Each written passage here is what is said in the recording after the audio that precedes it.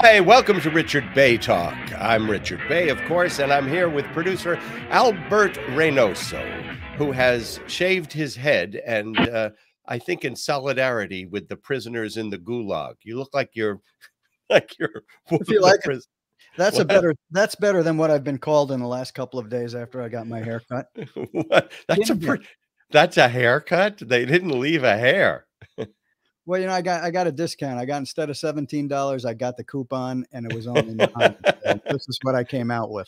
All right, Albert, get out the popcorn here. Okay. Get out the inflationary, overpriced. I can't believe it's not butter, because the show has begun. It's not even primary season, and already the Republican pundits and would-be candidates are like scorpions in a bottle, which means that they're capable of killing each other, but at risk of their own political life. Now, scorpions in a bottle is a phrase that was first coined by Chief Justice Oliver Wendell Holmes to talk about the disparate justices on the Supreme Court.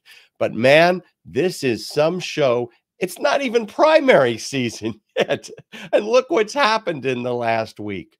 First of all, well, just because we're covering it first, Kari Lake shared a tweet with the title, "The Kiss of Death, Florida Governor Ron DeSantis endorsed by George Soros." There you go.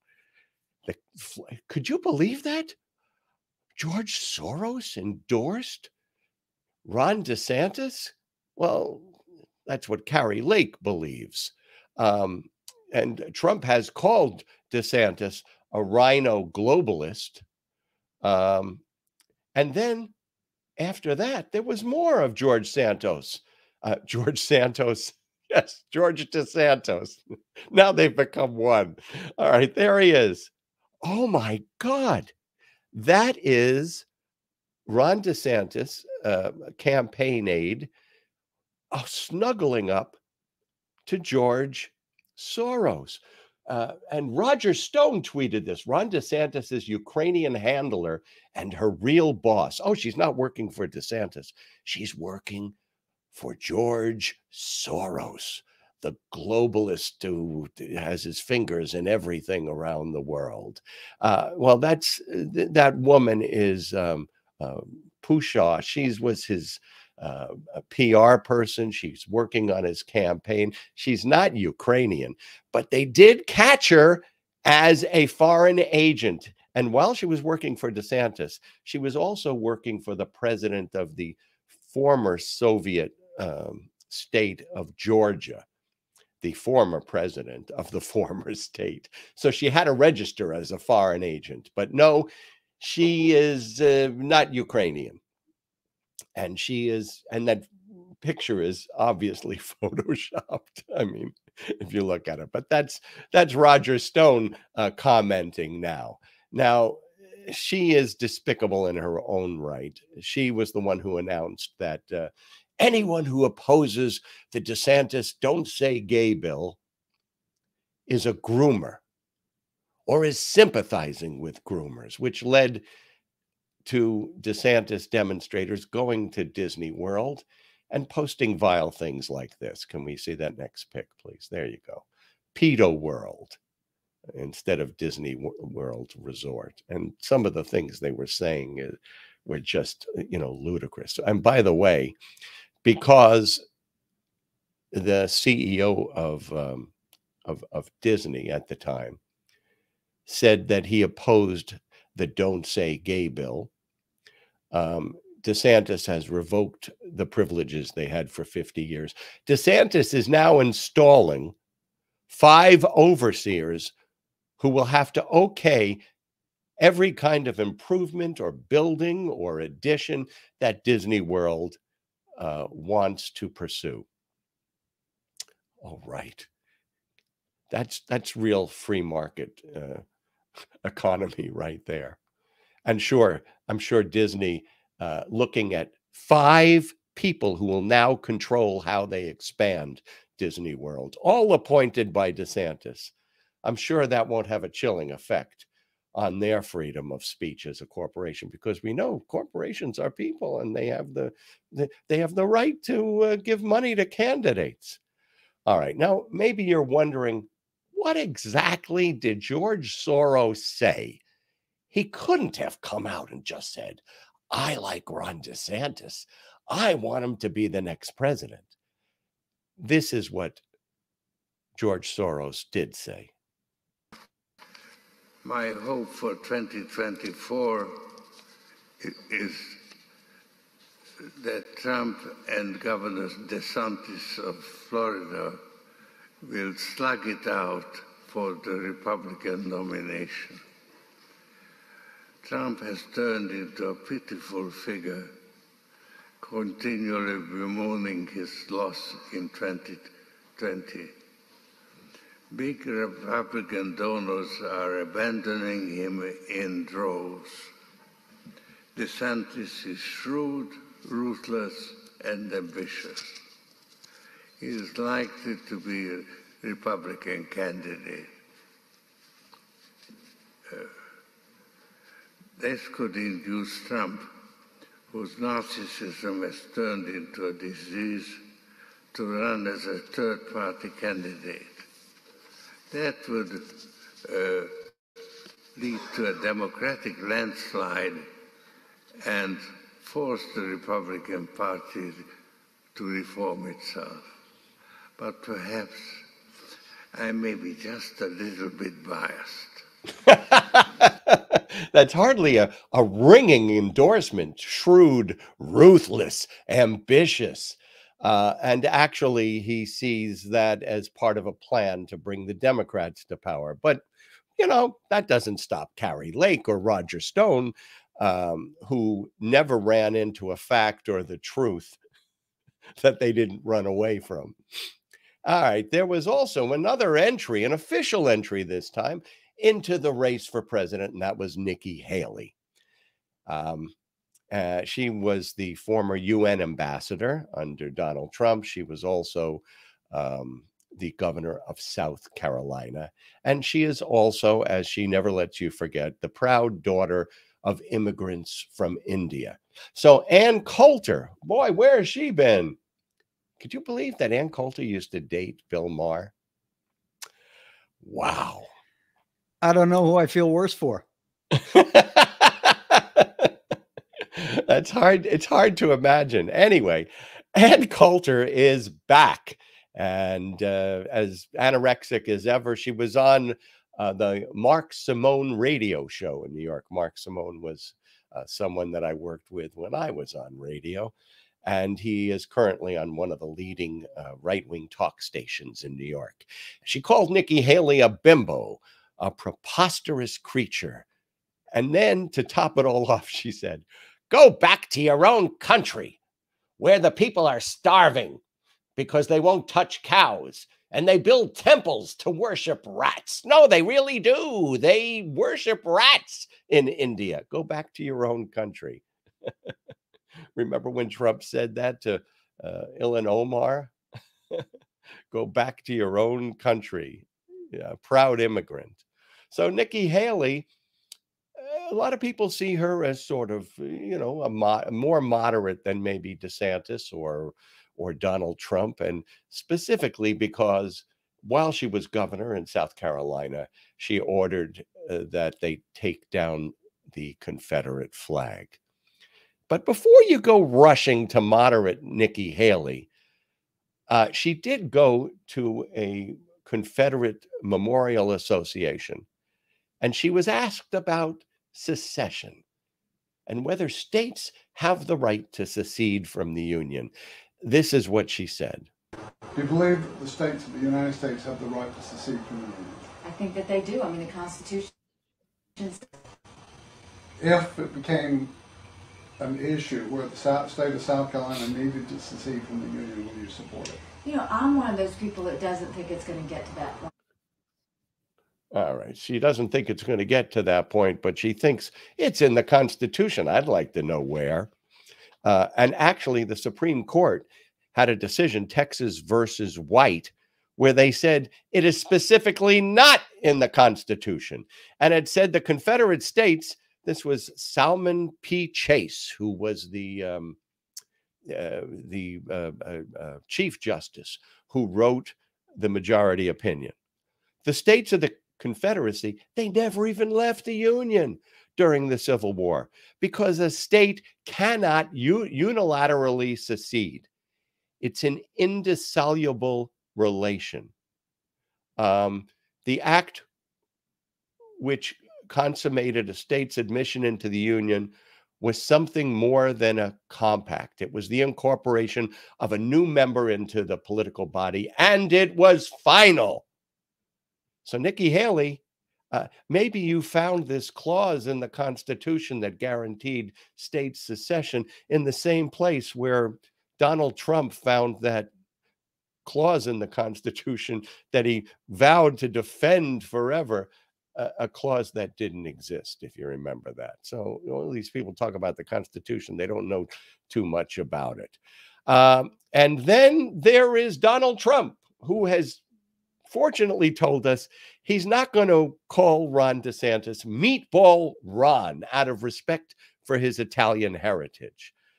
He has called him Ron Sanctimonious after Ron DeSantis put out a video saying that God, after creating light and the earth and the waters and Adam and Eve and the creatures, he created Ron DeSantis on the 8th day to be God's warrior. Yeah. Remember that commercial? We aired it here on one of the Richard Bey Talks. So he called him Ron Sanctimonious. And he has also called him a fat fraud whiner. And he's called him a rhino globalist, I guess, in connection with his, his minions connecting Ron DeSantis to George Soros, which is complete bullshit, of course. But it's not going to get better. It's going to get worse. He's also called him a groomer. Ron DeSantis said if you oppose his Don't Say Gay bill, you're a groomer or a groomer sympathizer. Trump went even further than that. He said Ron DeSantis was a groomer because when he was a high school teacher, he was partying and drinking alcohol with high school girls. And he posted a picture to prove it. And then Ron DeSantis, that's Ron DeSantis, there he is. He's now banning books, but there's one book that I'm sure he did ban. And that's the book he's reading to this little guy who sounds so interested. Yes, it's Trump, The Art of the Deal. I'm sure this little guy is going, wah, wah, Daddy, you're not only banning books in school, you took away my Trump book. Why don't you read it to me anymore? I'm sure that doesn't happen. Now, in Florida here, as we spoke about last week, there is now some kind of a media consultant that has to review every book, and some books that deal with racism have been pulled from the libraries. But there was one teacher in Duval County who went into the library, filmed what he saw, empty shelves in a library. And you can tell it is a library. It still has the alphabetical Dewey Decimal things over them. And then there's little exhibits that the children created. And he posted that on the internet. Here's his video of the empty bookshelves.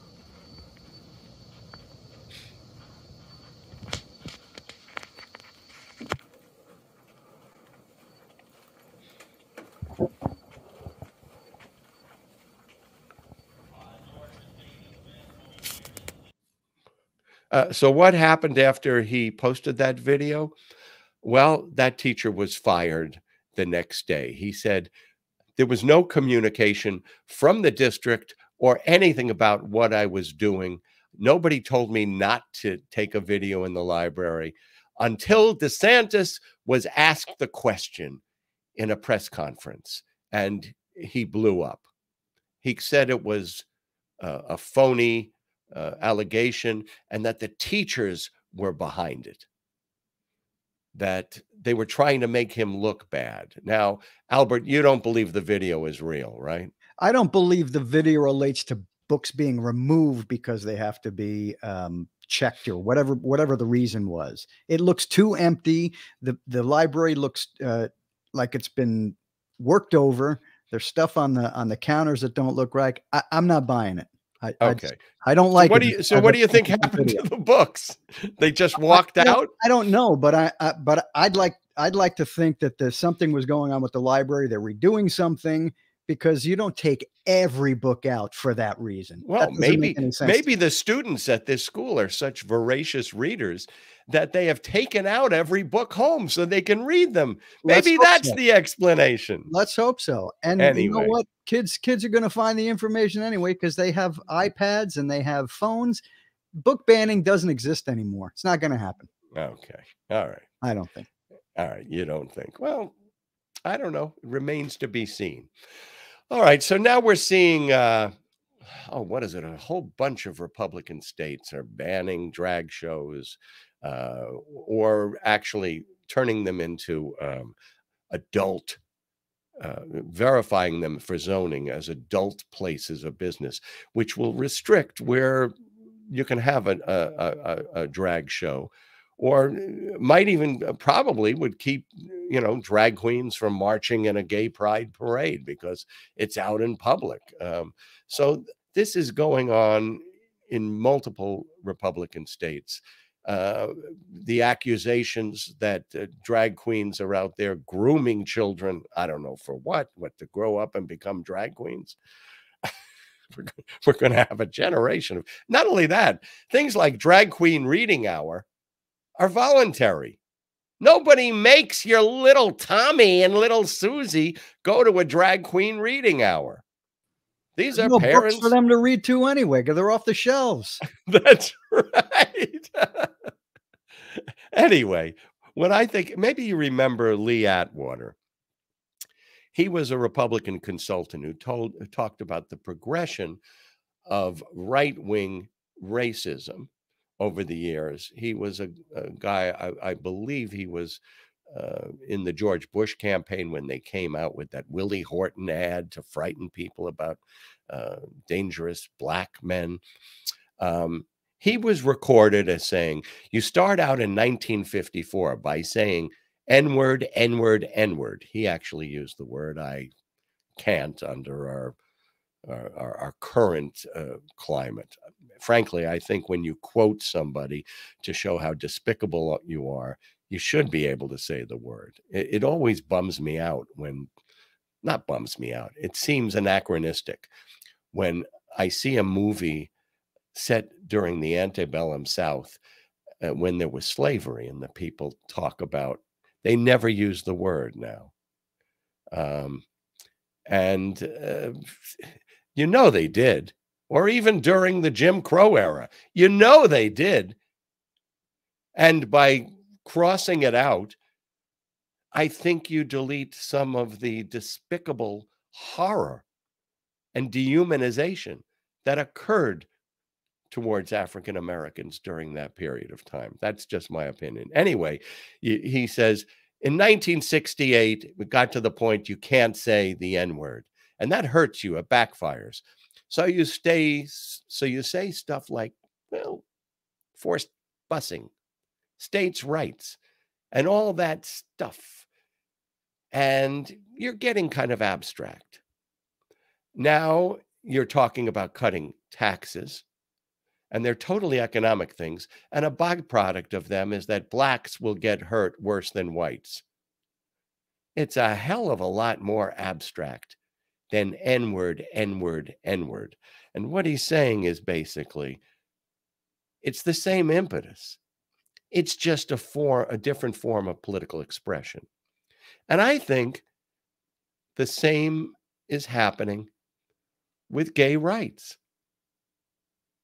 and creating gays as the other. Children can't hear that some kids in the class may have two daddies or two mommies. You can't bake a cake for a gay wedding. Back in the old days, You didn't have to skirt around the issue. You could go right to the core of it. And one of the people who did was Pat Buchanan, a man who ran for president and, got to address the Republican convention. I had the opportunity to debate him about gay Americans on my talk show. He retired this week, actually. But here's that part of that debate. Quote here that you called homosexuality an unnatural and unsanitary act. That's right. The mayor of New York has called you a homophobe in the past. Yeah. And there have been some articles that I've read where you have, if not come right out and said it, but there was the insinuation that homosexuals were responsible for the AIDS epidemic. Every great religion has taught it is wrong. Who are you quoting when you say it is right? I'm not being judgmental about it. I'm not saying that it's right or wrong. I'm saying that I don't want somebody opening my door and coming into my bedroom and saying, that's the wrong position. Would you please do it another way? Richard. If I want that freedom, I am willing to afford it to other individuals. All right. That was Patrick Buchanan. And in the days when people spoke their mind about gay rights, and the days when people were saying that gays were the ones who were spreading the AIDS epidemic and killing Americans, that they were dangerous. Oh, by the way, that Lee Atwater quote about the subtlety of modern racism, it was discovered by a young researcher called James Carter IV. That's right, Jimmy Carter's grandson. And this week we heard the sad news that Jimmy Carter has requested that he spend his last days, he's 98 years old, at home in hospice care. And when you think back on Jimmy Carter, it's arguable both ways, whether he was a good president or whether he was not sufficient to the times. But boy, he was handed a bad hand. He had the Iranian hostage crisis, which was on Nightline every night, reminding people. He had Operation Eagle Claw, which failed in the desert. 8 American servicemen were killed. But Jimmy Carter was no more responsible for the bad weather and the malfunctioning helicopter in that attempt to rescue the hostages than Ronald Reagan was for the O-rings that came apart on the Challenger and blew up, killing the astronauts that were on it. There was runaway inflation that he inherited, but he's the person that appointed Paul Volcker, the big guy. Paul Volcker was 6'7". Do you know that? Anyway, he's the guy that took pretty draconian measures to tame inflation so that when Ronald Reagan was president, by the time he ran for his second term in '84, inflation had been relatively tamed. So Jimmy Carter, in my opinion,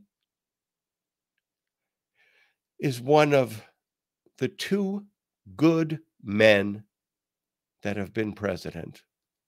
And I mean, not good presidents, but really good men, exemplary human beings that have been in the White House. Barack Obama and Jimmy Carter, both of them are 2 of the 4 presidents who received the Nobel Peace Prize.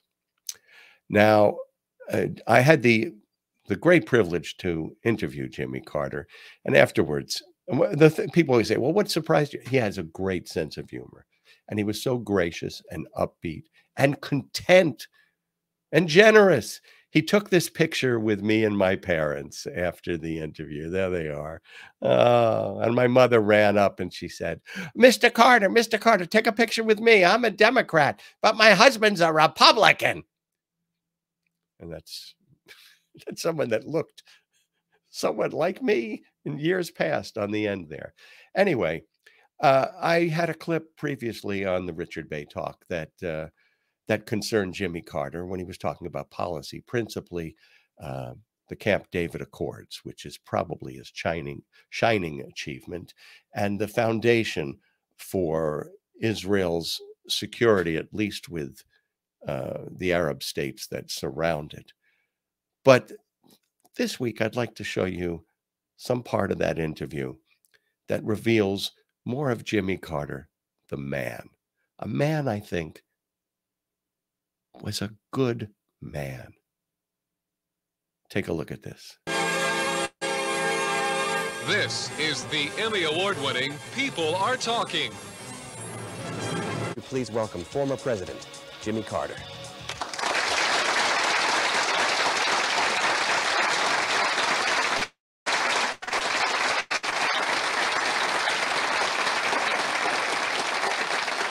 Good morning. Good morning, Mr. President.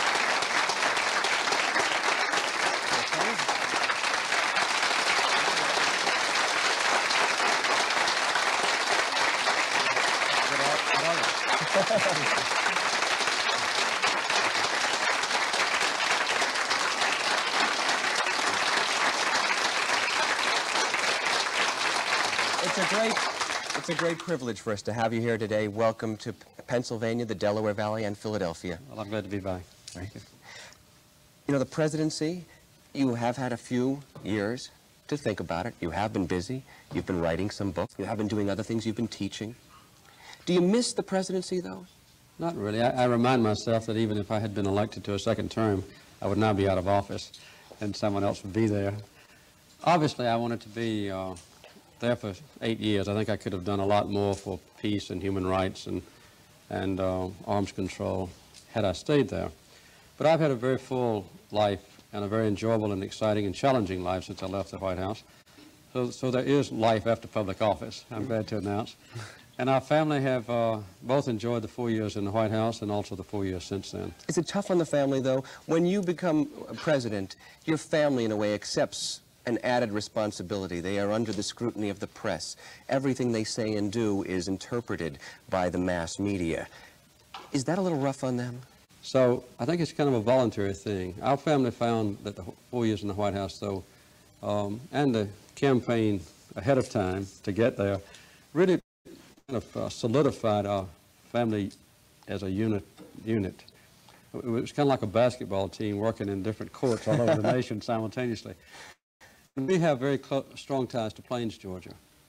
Both Rosalind's family and my family members who were born in the 1700s are buried there in Plains. So we haven't gone very far, as you can see. And we tried to be home at least one day a week on the weekends, to go to church, to talk to each other, to compare notes, to plan for the next week, and then go out again and come back. So it was a very exciting, challenging, gratifying thing. And my overall impression is one of gratitude to the American people for making it possible for us. One of the key players on that basketball team was your wife, Rosalind. She was number one. She was the number one player. She was also our guest on People Are Talking last year here on the show. She's been in the news recently because there has been talk that she might pursue a political career. Principally, the speculation has been that she might run for governor of Georgia. Is that a future possibility, that Rosalind might enter the world of politics? I think it would be highly unlikely. We have a governor in Georgia now, a Democrat, who's doing a good job. I don't have any idea that she would run against him. After 4 more years, it's a possibility, but unlikely. Some speculation has been that Rosa would run for the U.S. Senate, but I think this would split up our marriage after 38 years. I don't think we'll do that, because I'm not going up to Washington to spend 6 years, as a spouse of a U.S. senator. Has been quoted as saying, though, that she is even more political than you are. Yes, there's no doubt about that. What does that mean? I think, well, we had several arguments while I was president that lasted a long time, and each one of them, about the things that I did that were highly controversial and quite often not politically popular. Rosen thought that most of those things should have been postponed to a second term, and that I should have been much more careful about getting embroiled in controversial issues. But I would tell Rosalind, I didn't come here just to be reelected. I came here to do what I think was best for my country. So I think that Rosalind has much more sensitive antenna than I do about what cost me votes. And she knows this country, and she understands the theory and the practical application of politics as well as anyone I've ever known. He's been married to Rosalind longer than I've been alive. They've been over 75 years. They've been man and wife. And he has scores of grandchildren. And like Cincinnatus in the Roman Empire, like George Washington, and like well, to some degree, Harry Truman. He didn't go out and try to pursue more power after he was president, not like Donald Trump, who keeps coming back. No, he went home to the farm. He did good works. He spent time with his family. And he has said in the past, I've had a good life. So let me leave you with these words about what was important to Jimmy Carter. Can we see that last pic, please? Earlier in my life, I thought the things that mattered were the things that you could see, like your car, your house, your wealth, your property, your office. But as I've grown older, I've become convinced that the things that matter most are the things that you can't see. The love you share with others, your inner purpose, your comfort with who you are. Great words from what I think is a great man. And we wish him and his family all the best. So I'm going to be gone for a few weeks. I'm going to New York. So this will be the last podcast for a little while. We'll come back in March. Thanks for letting me know. I'm letting you know now. I didn't know. Right. Well, good. I hope you I'll miss you. But do you want to have a Hash Wednesday tomorrow? Whatever you like. It's Ash Wednesday. It would be 2 days from now, not tomorrow. Oh, yeah, Wednesday. Right. Well, we could have a Hash Wednesday. It'll be a joy to see you again. Maybe you can recommend your barber to me. Anyway, remember, please, thank you for watching. Subscribe to the channel, to the podcast. You'll never miss one. And from all of us here to all of you out there, all our best. Take care.